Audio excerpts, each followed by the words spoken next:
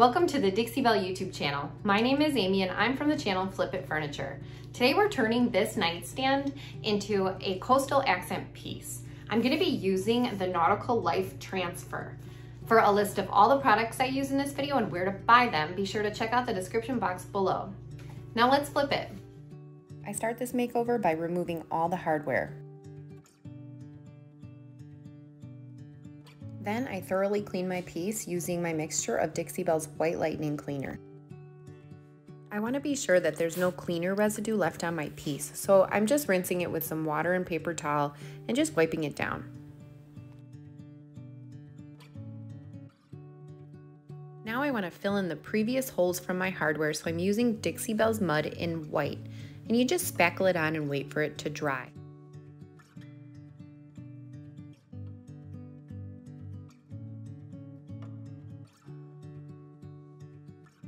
Now I'm using a 220 grit to sand the surface. This isn't real wood and there's a little bit of chipping, so I just want to sand the surface nice and smooth. And then I take the sander and I sand the fronts where I applied the Dixie Belle mud because I want that to be a nice flat surface.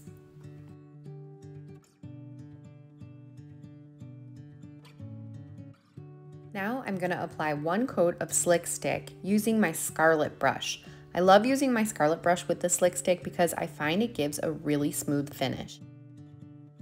I wait 2 hours for this Slick Stick to dry, and then I go in and I apply another coat. Then I wait overnight before applying any of my paint. I wait overnight because Slick Stick is a gripping primer, so I want to make sure that I'm waiting for it to dry completely before I add any of my paint.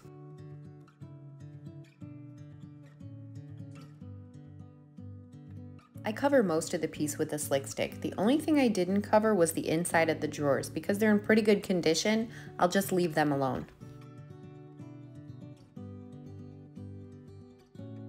It's the next morning and everything's dry, so now I'm using burlap as my base coat. I'm going to apply one coat, wait for it to dry, and then I'm going to apply another coat.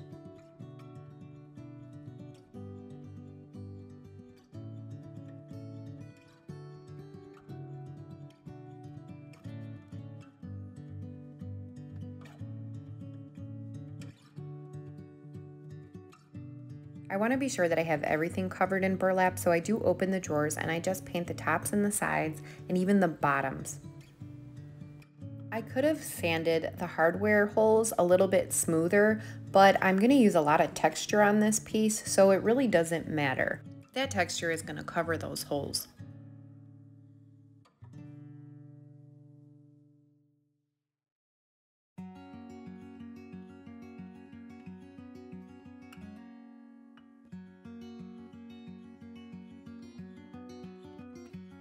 Two coats of burlap are all dried, so now I want to start applying sawmill gravy. We're going to use a dry brushing technique to finish this piece. I use a chip brush and a rag, and I apply some paint onto my brush. I need to wipe a lot of the paint off of my brush because we don't want to add a full coverage paint job. We are just going to focus on feathering the brush with a really light hand back and forth across the surface.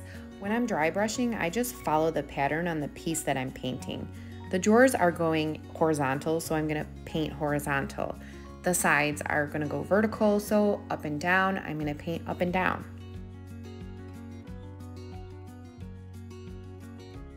I usually follow the same method every time I dry brush. I use a medium color as my base, and then I use a light color as my first coat of dry brushing. Then I want to add some depth, so I go in with a really dark color, and then I go back with my light color. So I use 3 colors in all.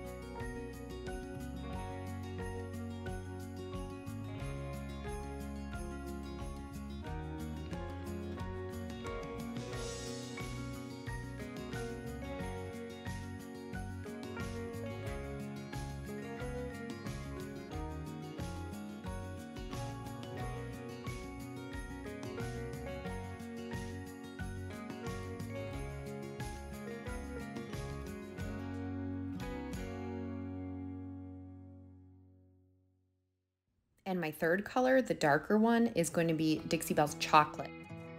This color will add the depth and dimension that I'm looking for.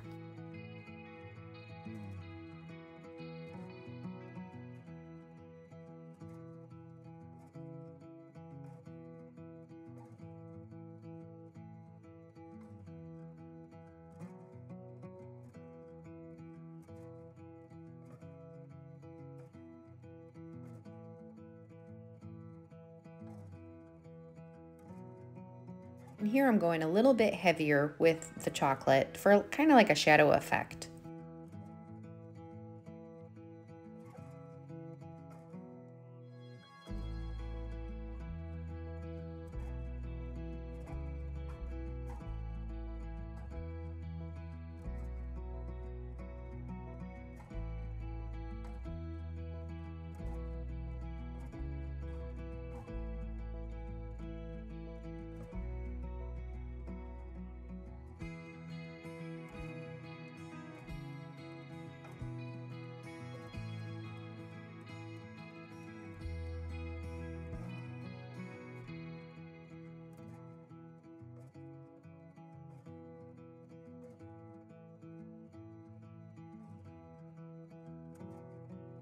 Here it looks a little bit scary, but don't worry. We're going in with the sawmill gravy again, and we're dry brushing over everything. This last coat is the magic coat. It's the coat that sort of pulls all the colors together.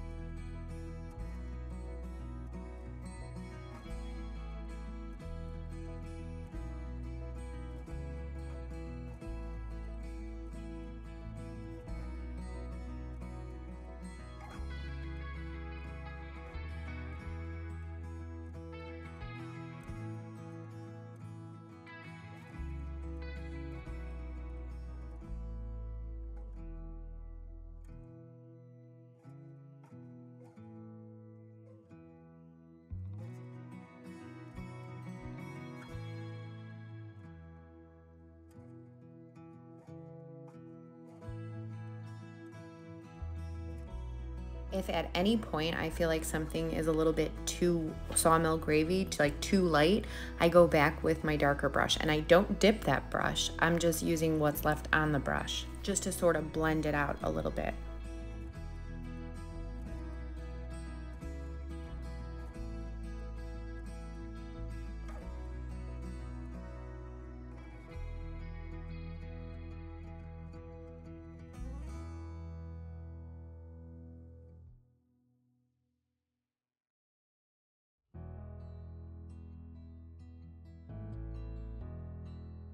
I continue the same process for the rest of the piece, the top and both of the sides.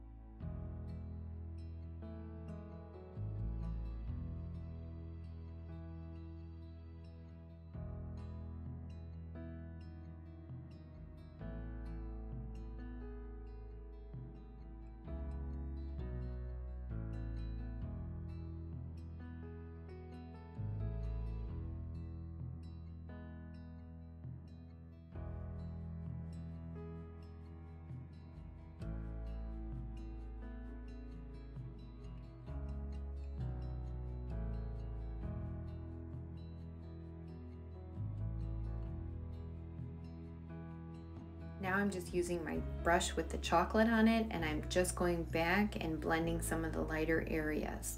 And again, I did not re-dip the brush.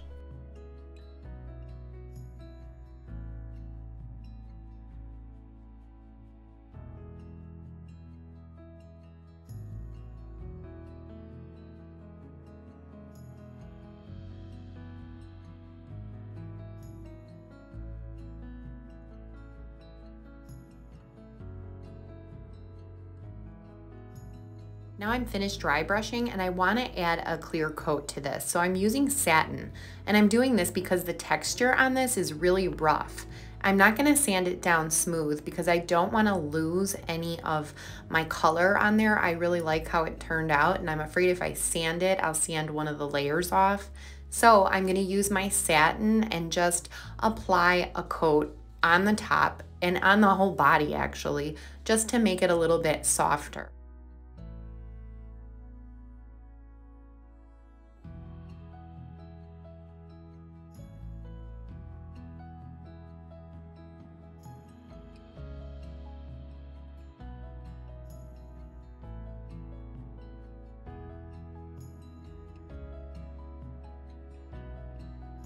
I waited a few hours for it to dry, and now I want to apply my Nautical Life transfer.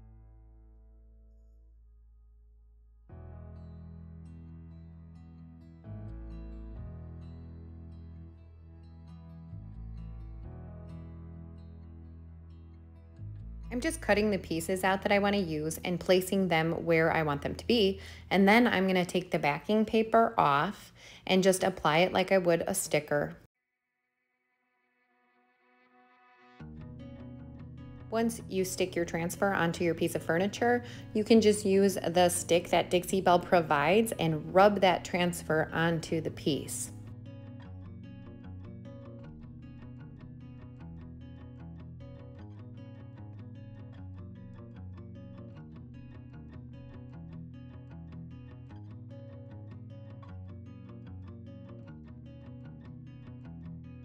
While I'm rubbing the transfer on, I take the sheet, the top sheet, and I start to peel it off really carefully. And then your transfer is left on your piece.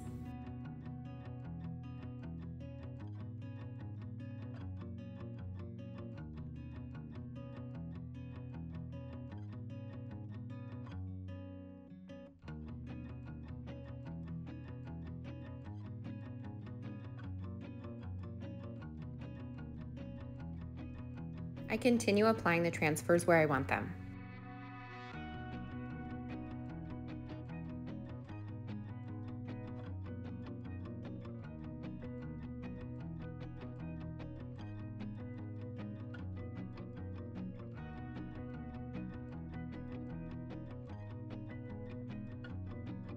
Here I'm just using my fingernails to split the transfer in the creases, and you can use a razor blade or even a scissors.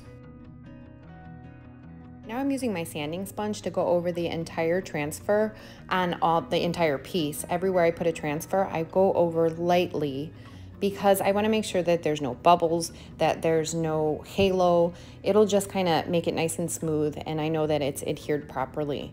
And then I take the last step of putting my clear coat and sealing the transfer on. And while I'm doing this, I just seal the entire piece one more time.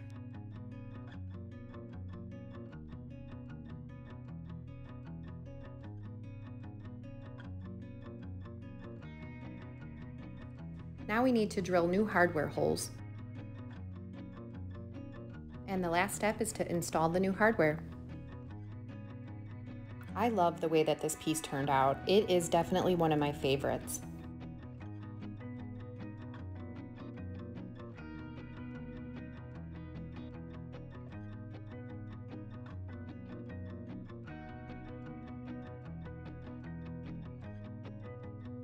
I thought about another variation that I was going to use with the colors for the nautical transfer. I was thinking it would be blue, white, and gray, and that would have looked great too, I think. But I ultimately went with the beiges, because it gave, for me, it has such a sandy, beachy vibe, and I love it.